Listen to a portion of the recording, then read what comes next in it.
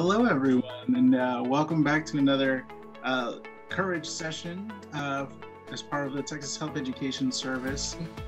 We all recognize that this is a very weird application cycle, and so we're really proud to bring some of the key players in the overall application process, preparation process, and just folks that can help encourage you to continue on the path that you've been working on for so long. We shouldn't let, to coin Dr. Kellaway's phrase from earlier, we shouldn't let one semester trip you up from your overall goal. So let's do some quick introductions.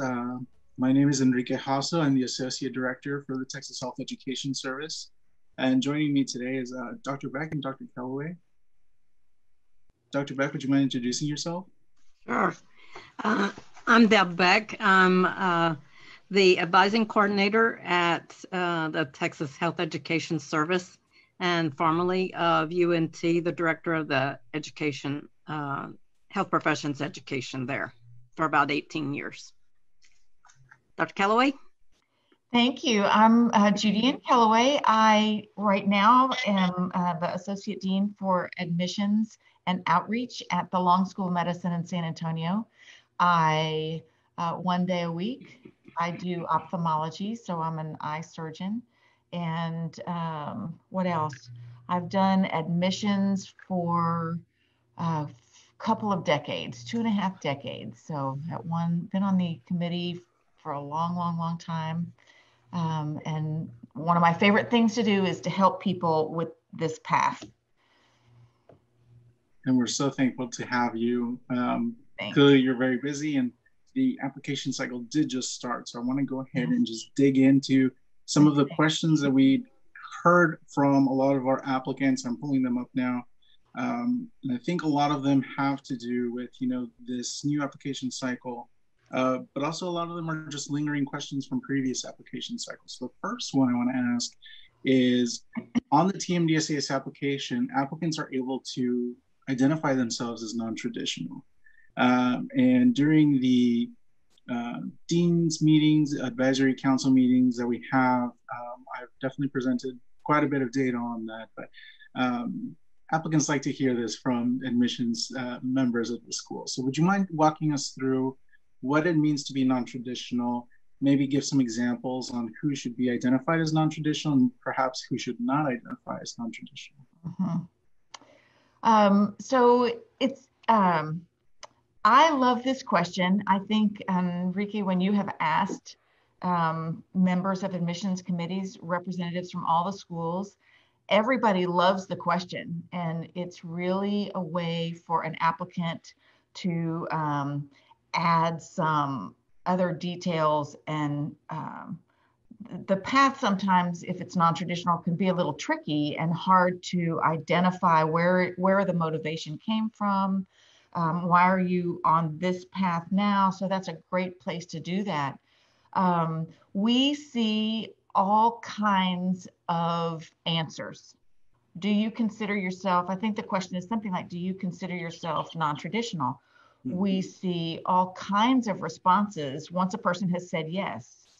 I think that when it has been brought up before by Mr. Hasso in those settings, none of us can come up with one definition, right, Enrique? Isn't that right? Everybody's offering various opinions, but I think we all want to leave it open. So I think automatically you think of, now if you're designing a study, looking at, going to put something into the literature, you need to be a little more, the definition needs to be clear, but I think we all are preferring it to be open. I think the first thing that comes to mind is the traditional path is schooling, high school, college for 4 years, and then right on into medical school or professional school. Many people in our class for the last few years, almost half of those people in the classes have had at least 1 year out. So it used to be that you would consider a non-traditional person a person with a gap year. That's a pretty, in terms of just the pathway, that's a pretty traditional path right now, is to take at least a gap year. So is it somebody who's had a career before? Are you out there knowing you wanted to do medicine for a long time, but just for circumstances, you're coming back to it right now? There are just all kinds of reasons. And I think you just need to explain in that question why you think it's a little bit of a different path for you. You've got other places to talk about challenges, and you've got that personal statement also. So you've got places to do that. And I really think it's up to the individual person to tell us more about their story there. And I think on the receiving end, we have to be very open to whatever that story is. And if we want to define it, then we'll come up with a definition for the applicant to know about. But right now it's open. Is there any scenario where you would recommend that an applicant not say that they're non-traditional, even though they are? Or does that give you some additional insight into maybe some other aspect of the applicant's psyche or their critical thinking? Yes. When we were first looking at answers to this question, I know that just a committee member or two, until we had discussions about how are we going to evaluate the answers to this question, a committee member or two would say, well, they're saying they're non-traditional. They're saying they are, and really they're not. But they were telling us things that did add to their story. So how can we can't really make that judgment. But people would, for example, tell us about working through school or hardships that they had through school that they thought made them a little unconventional or non-traditional. We got a few answers, as you know, from people who had families. That's pretty unusual. That's pretty unique. I would say that that's non-traditional. And that's why I hate to define it, because we could define it and then there are always other answers that we would accept, as being unique. Yeah, and if I could be the voice for some of the other members of that council, they also want to, the essay that comes along with identifying yourself as non-traditional is not meant to advantage or disadvantage any applicant. Yeah. It gives additional insight into your overall journey. And ultimately, along with what you were just saying, Dr. Kellaway, the question really addresses different aspects of a person's situation. But I do want to remind a lot of our applicants who may have situations like that, but do not identify as non-traditional, you are able to discuss that in the optional essay. So don't see the non-traditional essay portion as the opportunity for you to talk about any hardships, even though you may not be a non-traditional student, but rather use it as the opportunity to discuss something that identifies you as somebody who may not be following a traditional pathway. I think that is such an important point, because I know we all get questions also. Do I have to come up with something in the optional essay, right? So that's such a good point. This does not answering, no, I don't consider myself non-traditional.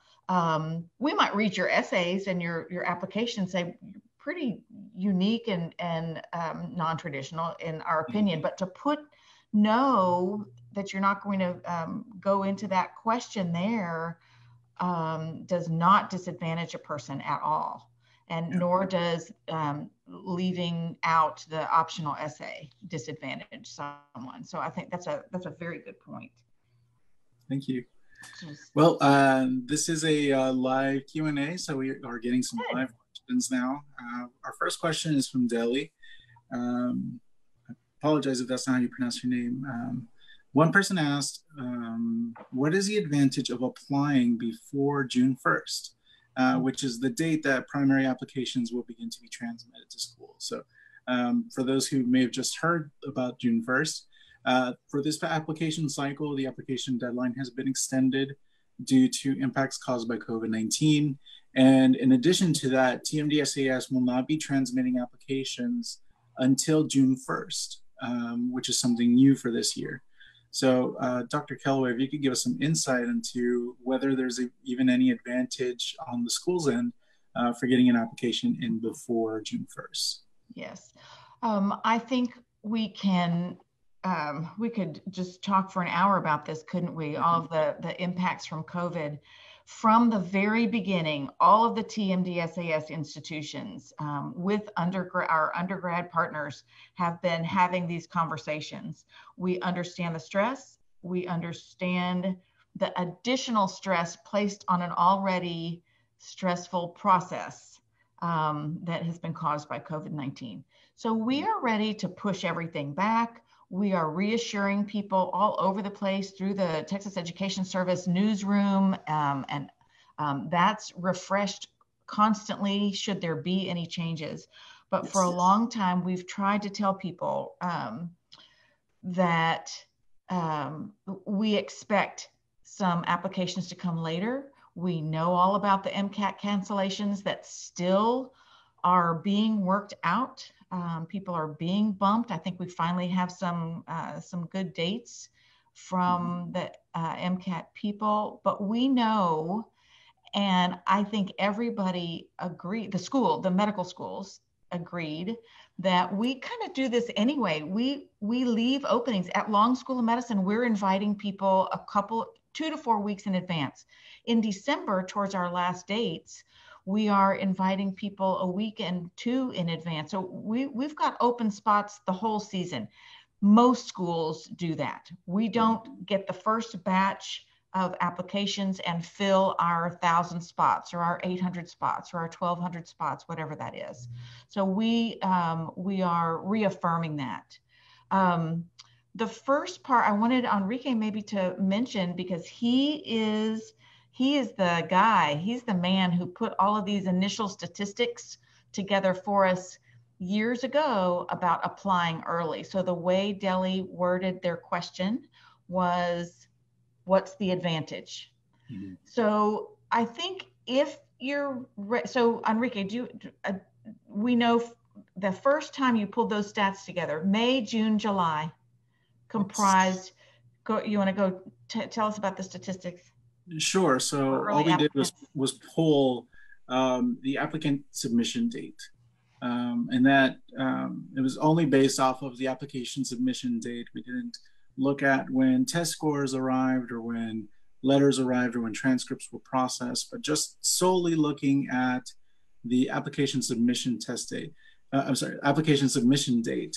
And we noted that May, June, and July were the months where applicants want to be able to hit submit on their application, because that allows the schools essentially the most amount of time to look at your application and review it.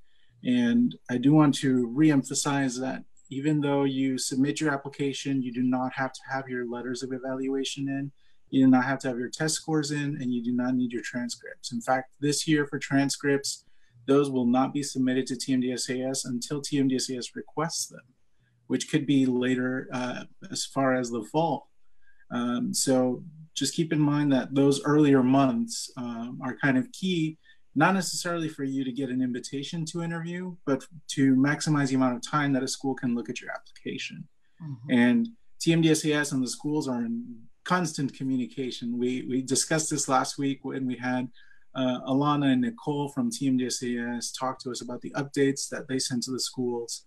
And so, you know, there are constant updates whenever a semester ends, the GPA changes, and all of those updates happen on the school's end. When test scores arrive, all of those updates come out. And so there are quite a few, the schools and TMDSAS are in constant communication with any update to your application like that. Great. So Enrique has shown that there's a statistical advantage because those early months comprise most of the interview invites. But if I'm not playing devil's advocate. I'm saying that it is an individual journey. And if you are not ready and you haven't reflected enough for a personal essay, to be meaningful and give us some depth of who you are, tell us your array of personal attributes, or if you haven't reflected on those experiences that you're writing about, you need to take time to do that. And so there's not anything key. There are plenty of people invited who submitted later. So just watch that. And you can always submit and not worry about the MCAT. Don't wait for your MCAT score to come in. If the rest of the package is ready and it's your year and everything's in order, submit it. And then continue your MCAT study until it gets done. Perfect. Thank you. We have another question that just came in to the chat, and that has to do about the chronology of activities. This is from Jordan. Does this include time we were enrolled in school, or is it only the compilation of our activities? The chronology of activities, and I'll take this one because it's more of an application question. The chronology of activities compiles every activity that you've taken and all of your coursework. And what it does is it lays out everything from the time that you graduated from high school all the way through the point when you hit submit on your application. And it puts that all together in a single timeline for the schools. And so the schools are able to see in order exactly how your entire application comes into action. So yes, it does include your semesters on the chronology of activities. And we do have some more questions that came in previously, but if you all are watching right now, we welcome any questions that you have for Dr. Calloway from the Long School of Medicine, who is joining us today. We're really excited to have you. Enrique? Yes. Let me ask Dr. Calloway a question Please. That I'm getting, and almost from every student, and that is, do the medical schools want to know how COVID has affected the student? They're talking about making one of their essays about COVID, and my impression was that everyone's going through this, so it's not a unique experience. However, how each person deals with it is. But if you could address that. Sure. Our TMDSAS group has decided not to add that as a specific question because we think it will come up throughout the application anyway. Mm-hmm. We do see schools in our listserv. We see schools that have added, questions about COVID and how it has impacted your journey.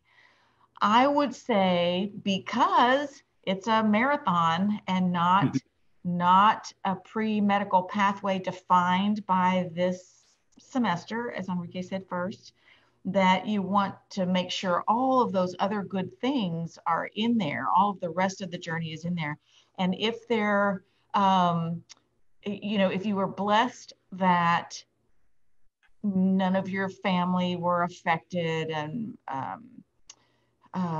you can talk about your challenges, but I would say that there might be some other things to highlight.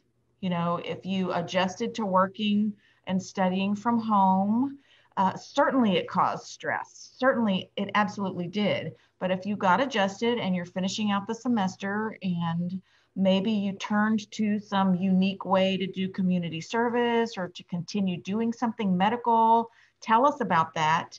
But I think we would expect a lot of other things in there, Thank you. You're welcome. And following up on the whole COVID-19 impacts, with the MCAT being delayed and several test dates being postponed, we actually pulled this data up on what other application cycles look like depending on when applicants took their MCAT or DAT. And we actually found out that almost half of all applicants would have taken the MCAT or DAT in the months of March, April, and June. Almost half. So for those of you out there who are suffering from any delays or postponements of your tests, you're not alone. Dr. Kellaway, what are the schools doing to address that right now? I think we are, we have no control, of course. We have input. They have asked us, MCAT comes across with surveys, has come across with surveys for us more than once. And I think they're doing their best to remediate things from their end. As far as admissions committees, not just in Texas, but across the nation, our conversations are that we'll pay attention to late MCATs. We have all told many pre-meds to use this time to study better, study more, study, you know, if there was a section that, you know, you just didn't quite have time for, now you've gotten a little extra time maybe to do some things. So we know that scores are kind of going to come in late, and we're going to have interview spots. In fact, our interview, all of our interview cycles, probably across the nation, are going to extend a month or two.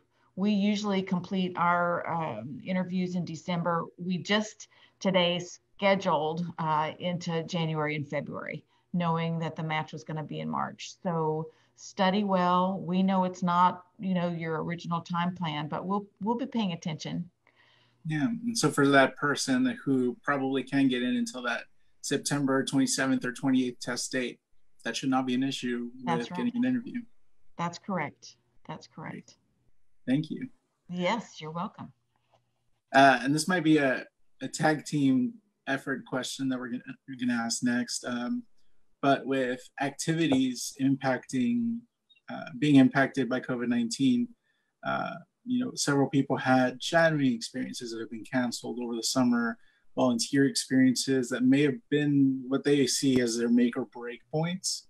Would you mind addressing how schools are kind of taking a look at those, and maybe any encouraging words that you might be able to share to someone who has experienced a cancellation or delay in an activity that they thought would be really monumental in their application? Yes, sure. And I think Deb's probably got a lot of questions coming into her about that as well. It's a marathon, not a sprint.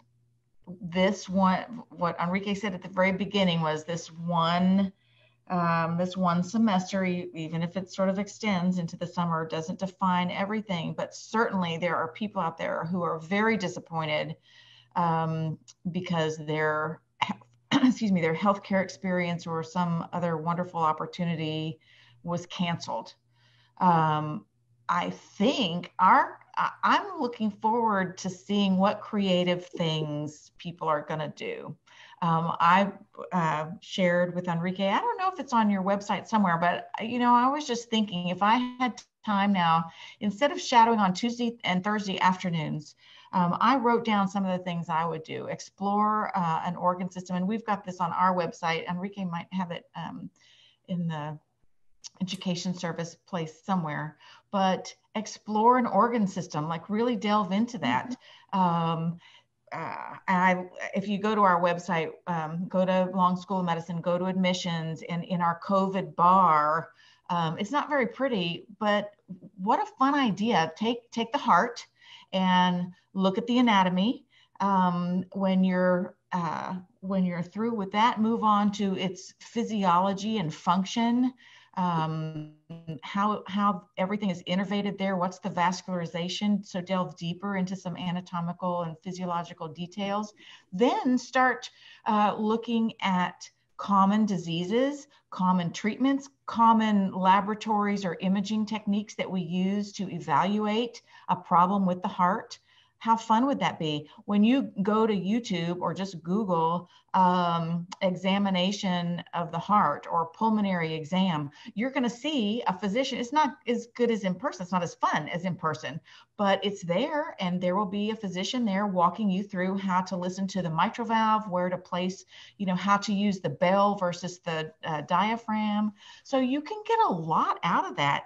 And I dare say maybe even more than in some strictly shadowing where you're not able to be as engaged in the patient encounter as possible. The other things quickly that I listed there were read a book by a physician. I love Robert Seltzer. He's a writer from long, long ago, but he's got a collection, several collections of short stories. So those are, and they're provocative. They are something that you stop and go, you know, I didn't think about it that way, or I can't believe he's writing this. So there are some very interesting stories. Or read a book about medicine. Read about Henrietta Lacks's story, or some of these other great things that are out there. Deb, I'll let you have a turn. Okay. I agree with all of those things. There are a lot of things that you can do. You can also get involved through perhaps your religious community and some community service work that you're doing. There are ways to reach out to perhaps senior members of your community who may need groceries delivered, who need just a helping hand in some way. So there are many different ways to get involved. And again, I think, as Dr. Calloway says, that this speaks to your creativity and your critical analysis skills, and not just having, yeah, maybe your internship was canceled, but there are other things you can do, and there are many different programs. There are some apps of gross anatomy apps that are very interesting, and they're not too expensive. There may be some free ones out there, I don't know, but again, it speaks to your ingenuity and how you think of things in your own community. And maybe there are people who need help with the MCAT, and that will only increase your knowledge of the MCAT questions as well. Great idea. So just get involved. Thank you.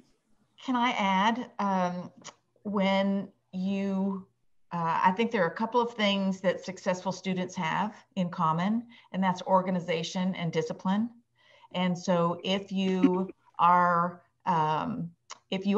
browsing around doing some other sort of healthcare things, I would really do it in a disciplined fashion so that it really does replace that time, so you can talk about it more concretely. Instead of spending X number of hours, I spent it here and there. I think it's going to be a little bit better to get in depth with an activity and then be able to write about it a little bit better in the personal biography section. Does that make sense? Do you know what I'm saying? It does. If you can say, yeah, that every Tuesday, here's what I did, Mm-hmm. you know, and then on Saturdays I delivered groceries, and, you know, come up with a creative plan to how to do some of these things. Yeah, I really like the idea that discipline and organization are two key factors in success. I think those two really come into play right now when, you know, everybody's in the exact same situation where your plans for the future seem to be completely derailed as far as they go. You know, you had your master plan since you were in high school that you were going to take the MCAT in the spring, and then you were going to you know, shadow an ophthalmologist over the summer of your junior year, and now all of that is out the window. So how do you step up and use your creativity and use your resilience to bounce back from that? That's really powerful. Very good. Mm-hmm. All right, we are getting some more questions in our chat. Great. So hello, first off, Dr. Beck got a shout out. Dr. Beck, you are the best. UNT loves you. Oh, of course. That's nice. Yeah. That's why we're so happy to have Dr. Beck on our team. We're very lucky to have her, and so thankful for you to be able to join us. And for those who don't know, Dr. Beck is the one that came up with the idea of these courage sessions. So if you find these helpful, do give a shout out to Dr. Beck. Can't get her enough of those. So our next question that came up, hello, I saw that TMDSCS is accepting all courses graded as pass-fail this semester, meaning spring 2020. But I just wanted to clarify that this includes prerequisite courses. The short answer is, yes, it does include prerequisite courses. And that policy is in effect for spring 2020 because it is the semester that was affected by courses being moved from in-person to online.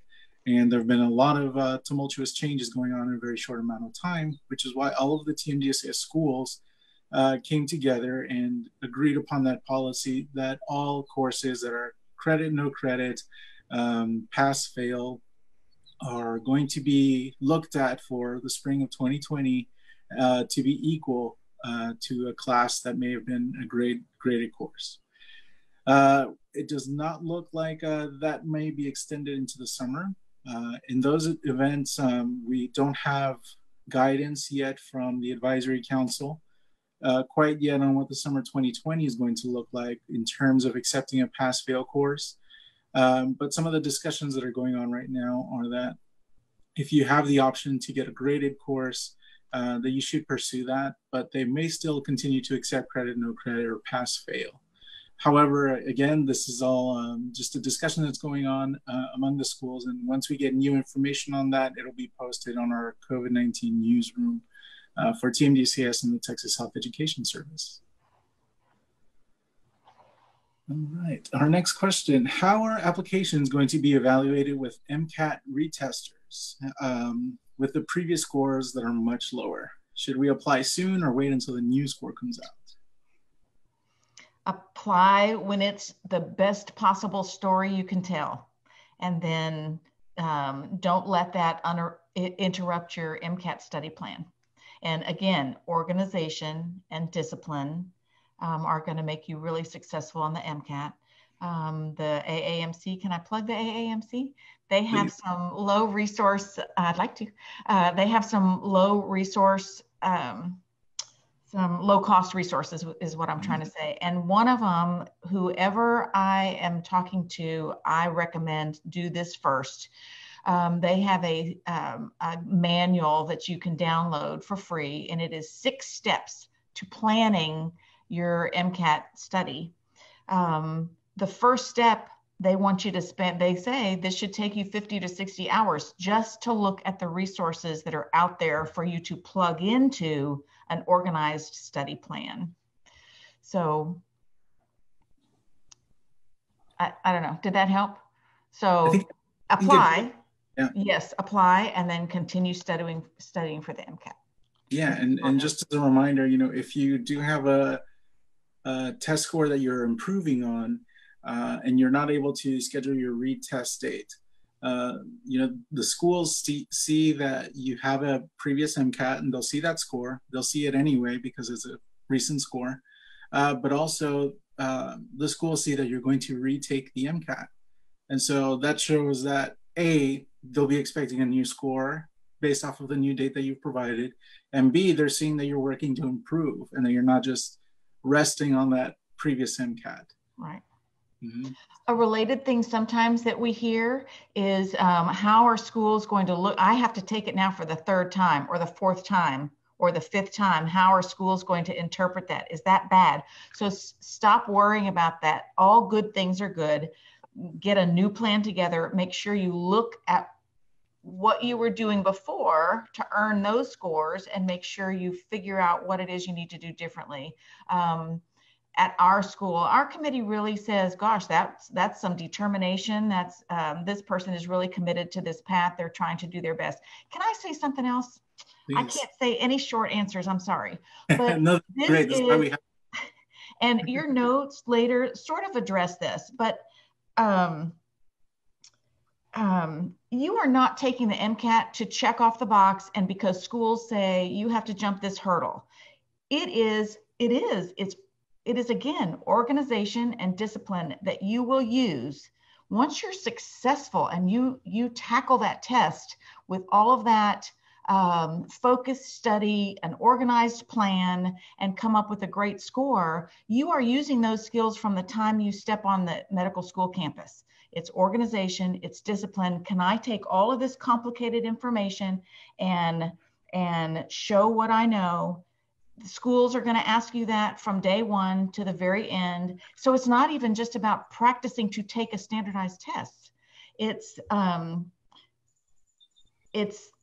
many other skills. It's organization, it's discipline, it's focus, it's taking a lot of materials into context and understanding them and showing that you understand it. So those sound like a lot of core competencies that you just mentioned. Yes. Yeah, all in play in tandem. Yes. Yeah, thank you. All right, more questions. We have an applicant who is from out of state and is particularly drawn to Texas due to an interest in serving the Latinx Hispanic population. And they are curious if Long School of Medicine has anything in their curriculum that equips students with valuable tools or skills to work with this particular population. Yes. So it is in our mission statement also that we love our, we're making physicians to serve the South Texas area. It's one part of our mission. We're also training people to go around the world and be great doctors around the world. But South Texas certainly is on our radar. The AAMC awarded Long School of Medicine a prize for recognition for reaching out into the community. We have 7 community clinics that our faculty and our students are very, very active in.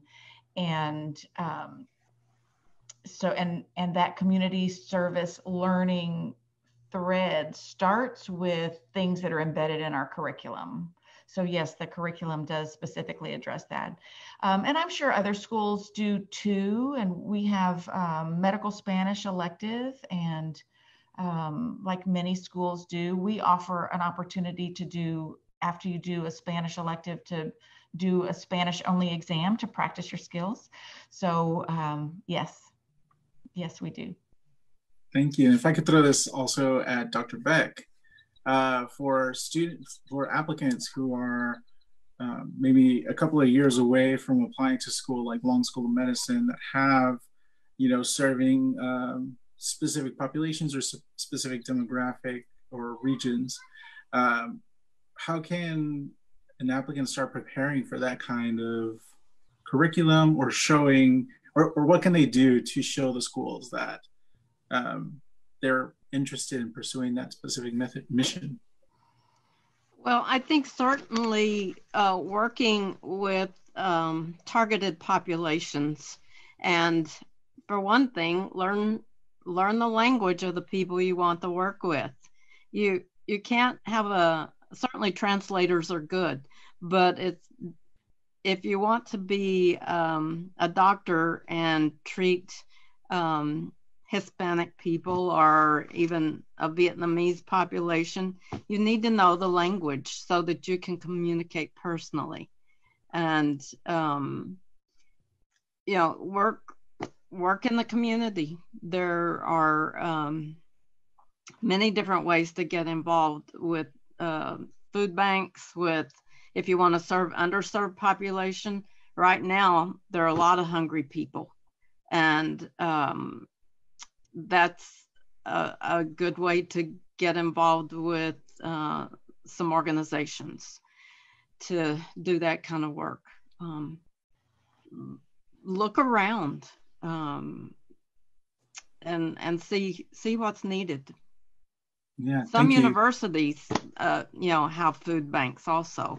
Many of them do, because there are hungry students as well. Yeah, if I could offer some personal insight as a polyglot, speaking Spanish in different environments or speaking a different language in different environments, even if it is your native language, you may not have the vocabulary to express what you need to effectively. And so being in situations like that where you learn the essentially the jargon for that specific scenario, for example, medical terminology is very different in Spanish. And depending which region of Spanish you're native in, one word may mean one thing and it's something completely different in a neighboring country.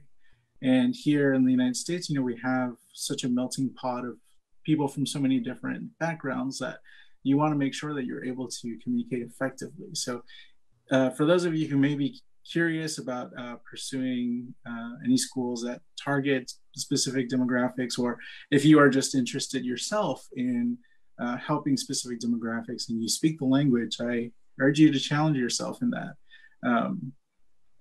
Particularly in Texas, we have a very large Hispanic population, but also a very large Vietnamese population. Mm-hmm.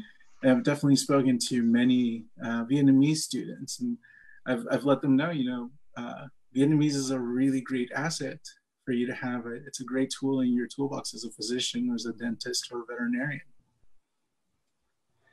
All right, we've got more questions. Yeah, lots more questions coming. Here we go. Why is there a delay in sending transcripts this year? I apologize if this was addressed earlier. It actually was addressed last week with the TMDCS folks, Alana and Nicole. The very short answer is that the transcripts are actually not required in processing your application and sending it to the schools. They actually don't come into play until much later in the cycle. So to ease the burden on applicants, TMDCS has moved the transcript requirements until the point at which they require or they request the transcripts from you. So the best thing you can do as an applicant is be ready. If you've already finished all the courses at a specific school, you might hold on to those transcripts until TMDCS asks them from you. If you do have transcripts that you're holding on to, please make sure that they remain in a sealed envelope so that when you send them to TMDCS, they are still valid. If you do open the envelope, those transcripts are no longer usable by us. And so you want to make sure you adhere to those requirements. Next question. I learned through the podcast that Long School of Medicine, as well as others, will be incorporating a video aspect to the secondary. Can you go into greater detail about what to expect from that? That's definitely for you, Dr. Calloway. Yes, we're so excited about this. Now it takes on, I don't know if it's got a new meaning or we are putting it in a different context because this initial word, here we are in early May, people are talking already about just going to a virtual system. We really, really hope we can do in person. I think that we are all becoming Zoom experts and there are a lot of great things about it. But we really hope we can do some things in person. We had planned and still plan to ask students, but highly encourage students to do our SOVI, standardized one-way video interview, SOVI. We're using a platform called SparkHire, and we will be asking people to make, it's like a 2-minute presentation, I think. We're going to ask 2 questions on this platform of everyone. It's another standardized experience. GPA is not, looking at your metrics is not those metrics. That's not a standardized experience. The MCAT is a pretty standardized experience. MMI, those try to be a standardized experience for all of the participants, all of the applicants. We have a pretty traditional interview process, two 30-minute interviews, one with a faculty member, one with a student. So this was a way to add a component of standardization so that everybody was experiencing the same thing. We'll ask 2 questions. You can look at them ahead of time. You can look today and see what those questions are and look at any introductions and instructions. You can come back in some time period. We're going to ask for it right around, it will be useful for committee right around the interview, a week or 2 after the interview. Beyond that, it may not have impact. And then anyway, you can bring notes, you can decide, okay, I'm going to record today and then record your answer to those responses. We piloted this last fall with pre-med group in San Antonio with an outreach event. And when the committee saw these young people presenting on the spot, actually, with no preparation, which would be different. But we were just blown away. Everybody did such a beautiful job. And some of these pre-meds were early on in the process, talking about the issues in healthcare that they've heard about that are important to them. Beautiful answers. And so we said, we're not going to require it quite yet, but we're going to offer it and highly recommend it because it made a very positive impact for all of those individuals when committee members reviewed them. So I think it's just a great way to show your professionalism and present just a little piece of yourself in the answer in an organized and practiced response. So we're excited. You're muted. Sorry about that. Yeah, that's okay. We're definitely excited to hear how it's going to end up being used and how applicants respond to it. Yes. That is something that's still relatively new in this space. Yes.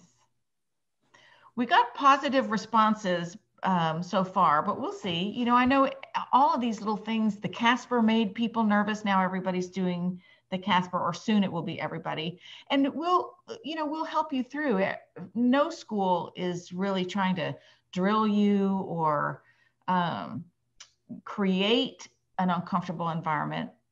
We want you to be relaxed with it, but show what you've got, which does require some planning and thought. Yeah, but it's not a gotcha situation. No, not at all. Not at all. All right. We have another question, but before we dig into that one, you brought up Casper, and that's actually something we haven't addressed in response to COVID-19 this year quite yet. So can you let us know if there are any changes or any suggestions that we might be able to offer applicants this cycle? Yes. The Casper is widely used. Chances are you are going to be applying to a school that's requiring the Casper. We require it. We don't require it of all of our applicants. It turns out that most people do take it, but we require it of the people that we invite for interview. I think Lubbock does that also. I think, but I don't want to speak for other schools. So it's good for you to know about it. It's good for you to prepare for it. Even the Casper folks up until about last year said there's no way to prepare. Now they are saying, of course, there are ways that you can prepare. Okay, that's a whole other presentation. I'm trying to draw up the slide. I just talked to a group in Austin about this. There are yes, if go. I interrupt, you also did talk about this on the episode of the podcast where we discussed Casper. Okay, great. Yeah. Great. But I've learned a lot since then. I've learned some other things, and again, you're not practicing. You should definitely get on the keyboard and be efficient at typing. You should be very efficient at trying to get some thoughts together in your head and put them into the test scenario. Mm-hmm. The idea has often been voiced as, we're just trying, you can't prepare because this is who you are, and we're just seeing what of those attributes what personal attributes you've got, of those ones we all know are listed on the AAMC or by the schools as their criteria. It's really not a litmus test. It's really not a lab test. Do you have ability to work in teams? Do you have the capacity to evaluate yourself? Thank goodness we're all growing with time and experience. So you should give yourself, even if you haven't been in a scenario where you are in a difficult situation and people are in your group or having a conflict about contribution to the team effort or something like that. If you haven't been in that situation, think about it. What would you do? So you need to seek out these scenarios. They're all over the internet, and just spend time in an organized and disciplined way. Yes. To find the scenario, what would I do? Think about what personal attribute can I demonstrate in this? Can I demonstrate leadership? Can I demonstrate compassion? Can I demonstrate, what else do we want to know? Honesty and integrity. What of those personal attributes that are tested by the CASPER, and they list 10 of them for starters. They cover most everything. What can I demonstrate in this scenario? So it's not cheating on the test. It's not me telling you to do this is not trying to teach you for the test. It's trying to expand your abilities, just think. You might not be in the situation, but thinking about the situation, what could I do as a person in this scenario is, I think, a good way. That's how I would practice, and probably need some practice, And Dr. Beck, we actually saw from the folks at Altus, which manages the CASPER assessment, we saw a sample set from them at our conference back in February. It seems January. It seems like a lifetime ago now. I don't know about you, but I definitely felt a little out of my element, really unprepared for, jotting down what my responses were. And we saw that on the schedule pretty far in advance. I don't know what your reaction was to seeing some of the scenarios, particularly the test scenario that the CASPER folks shared.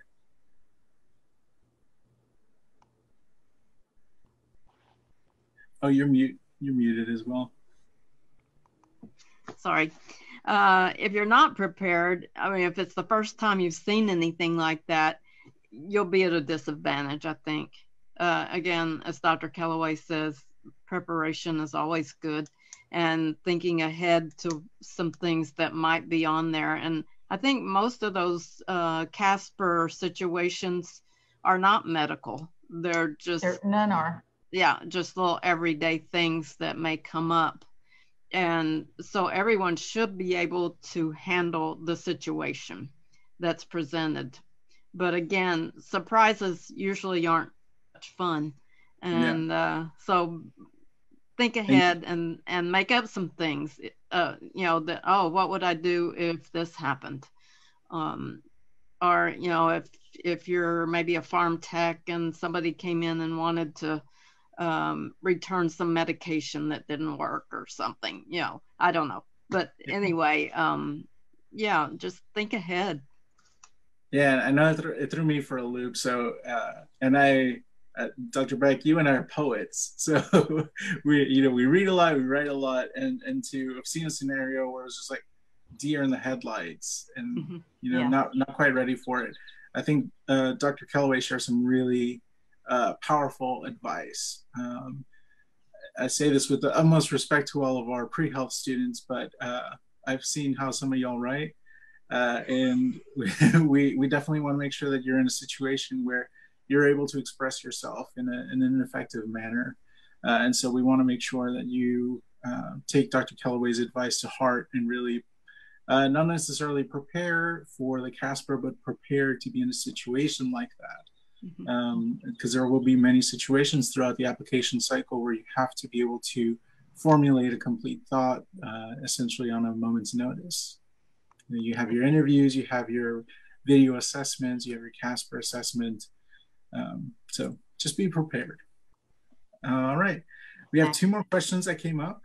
The first one, I plan to visit Long School of Medicine, but my flight was canceled given the current situation. Will there be any virtual opportunities to learn more about the school via virtual tours or something of the like? Yes, let's do it. Let's do it. So thank you for that. I think you just may have floated something to the top again. We have in-person spring and fall Explore events. We have talks and visits with the medical students and tours and things like that. So it's time to do one. So watch for it. You would be notified if you're a Club Pre-Med member, and we have your email, and we've got that Facebook page, or maybe we'll get Enrique to tell you about it too. Maybe he'll post it too when we come up with a date. We just did for our new students on Saturday. I think we're Zoom experts now. We did over 200 people, who are new students joining our class in the summer. And we had over 200 people there, over 180 people who will be in the new class of 2024. And then 60 plus of our students. We had 50 breakout rooms and things going on for a little mini virtual tour. So that gave us confidence that we could, and we didn't get closed down or shut off or interrupted. So it all worked, mischief managed, right? So we can, so thank you for that. We'll be watching for the date because we absolutely could do something like that. I'm writing it down right now. And we will definitely share it on our online communities, the TMUCS Hub and the non-traditional applicants groups, and also on the Texas Health Education Service page. We actually, speaking for another school, UTMB actually has a virtual event coming up. We posted about that in our online communities, and we'll be sharing that information on the Texas Health Education Service page. And again, as more events start coming up, we will definitely be sharing those with everyone. All right, we have, looks like one last question. Are the metrics currently available regarding non-traditional students who matriculated? And also a kind note, will there be, thank you so much for everything that you do to keep everything as transparent as possible. Enrique, Dr. Calloway, and Dr. Beck. Thank you. Thank you for that. That's nice. You're very welcome. So as far as non-traditional metrics, I think I might be the one to address that. Historically speaking, our non-traditional students have not fared quite as well as a cohort as our traditional students do. There are many factors that come into that, which is why we've been so involved in engaging non-traditional students and in providing opportunities on the application for the schools to get further insight into non-traditional students. This is essentially an ongoing study into non-traditional students and how they fare overall. I will tell you, looking at entire cohorts, the entire cohort for each application cycle has a certain GPA, let's say, or let's look at MCAT because I can recite those numbers off the top of my head. The overall MCAT score average was a 510 for matriculated students this past year. About 5 points below that was our average reapplicants, and about 3 to 5 points below that, I believe, were our non-traditional students. And so non-traditional students have historically not been as academically competitive as traditional students. There are many factors that go into that, so we're not concluding anything here. But this is definitely something that the schools are looking at, and it's absolutely something that we at the Texas Health Education Service are studying. This is actually a project that I'm taking on right now. I have a presentation for the National Association of Advisors for the Health Professions conference next month that I'll be leading virtually, where we're looking longitudinally at what non-traditional students look like academically on the TMDCS application. So this is definitely something that we're looking into. What does it mean for you as an applicant? It means that your journey is ultimately what gets you in. The MCAT and your GPA will show the schools that you are academically capable of handling the rigors academically, but it's going to be those non-academic things in your application, your activities, your experiences that are really going to set you apart. Those evaluations from other folks, from your advisor, from physicians, from dentists or veterinarians, those are really what's going to set you apart and what really can be your make or break points. And Dr. Calloway, I'm sure you have plenty to share as well in terms of encouragement for non-traditional students. But yeah, my message is this is something we're definitely looking at. It's not conclusive quite yet, but you shouldn't let it deter you from pursuing this pathway. Yeah, absolutely. And your inspiration, your calling, your motivation is going to take you through and see you through. It's not easy. But you just hang in there, try to do better, try to get ideas. Lots of us have will help you with that. It's such an individual thing. We do look at everybody's entire story. It's not just about metrics. So I know the question was about metrics, but lots of people have ways to show that they can that they're not an academic risk, and all of the other wonderful things that they can bring. So it really isn't all about the numbers. Great. Dr. Beck, you had some challenge questions for our applicants that we had discussed, and I have them written down here. Unless you have them as well, would you like to share those? No, I don't have them in front of me. I'm sorry, Ricky. No, it's all right. I do want to emphasize that these are this is Dr. Beck's work, not my own. I'm just quoting it now. But she had some challenges for you all as applicants. The first challenge is, are you participating in volunteering, shadowing, research, or other activities that help you get into the school of your dreams? And right now, that challenge is very unique in that these might not be the most traditional ways or the most direct activities that you had envisioned. But what are you doing to get into the school that you want to attend? And the second challenge question that Dr. Beck came up with was, are you doing these activities to become a better healthcare provider? What are you doing right now? And Dr. Kellaway definitely shared a great amount of things that you could be doing on your end, including leveraging some online resources, which we will link to in the description, that are available on the Long School of Medicine website for you to continue to be intellectually curious about this pathway. Are you volunteering or having other opportunities that you're taking advantage of to reach out to other people right now? And are you using, we're in a weird time right now where a lot of test dates are delayed, but are you using that time to maximize your study abilities and really get the score and above and beyond that you had envisioned for yourself?